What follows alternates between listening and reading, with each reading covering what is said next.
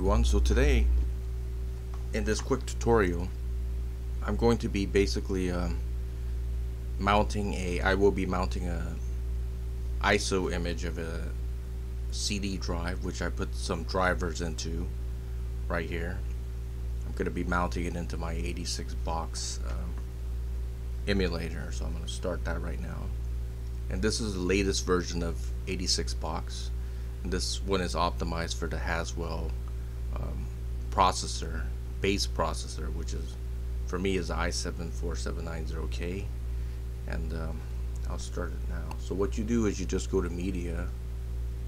Right now Windows is starting. Just go to CD, just go to image, and I'm going to just mount that.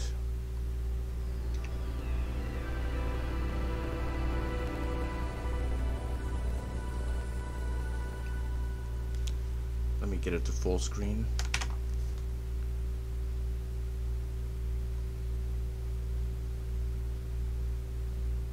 So this is a CD that I just mounted. These are some of the drivers I put in there.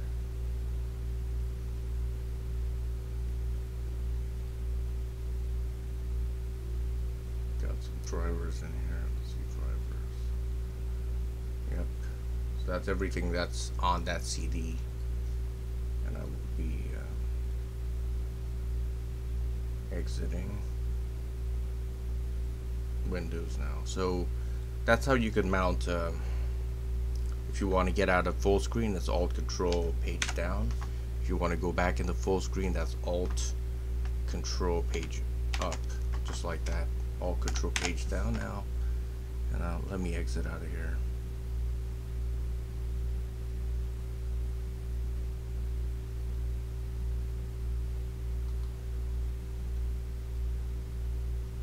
Okay, that's how you mount it. For this emulator, for some reason you can't mount the physical CD on here. You have to use a ISO file and mount it in here, like this. You can't use a physical CD. So if you want to know how to create a ISO file, I made a video about it earlier today, and I'll leave it in the video description. So yeah, I also have I also created a driver CD which has the drivers for Windows 95 and 98 base computers. It also has drivers for Windows 3.1 as well, so both, so you could use it. So it has chipset driver for AMD-K62, and I will be making another ISO file with the Intel chipset for the slot 1 drivers as well. Chipset driver. Okay, thanks for watching. Race 1000KS 1975 signing out.